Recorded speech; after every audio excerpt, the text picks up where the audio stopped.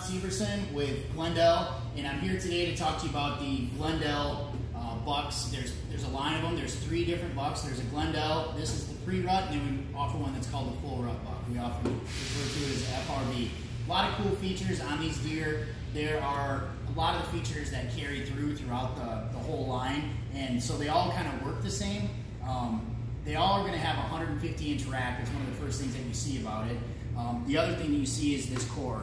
And the core is kind of the secret sauce about what makes a GlenDel Buck what it is. And the beauty of the core is you can take it and rotate the core. So you have several sides that you can shoot in this. So you're going to take out your dowel, open the back strap, you can take this core out and you can rotate it. There's 4 different sides that you can put it on.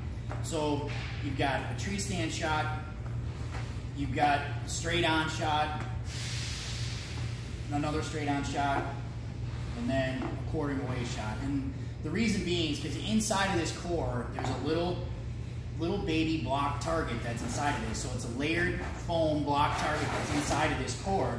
And so the way that the block target is designed is you just want to shoot through the layers. And that's one of the beauties that why this target is designed the way it is. So inside of this core, there's a little block target. And so you want to be shooting with the layers because it's going to help your target last as long as it possibly can.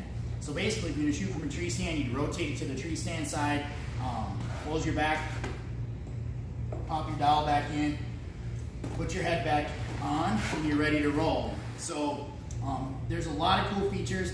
4-sided shooting, so that target, that center, that core is going to last a long, long time. And they're life-size deer, you know, so they're based on the size of a deer. This particular deer is based on the size of a 200-pound whitetail. So they're really great targets. Get out there and check them out. They're going to last you a long, long time.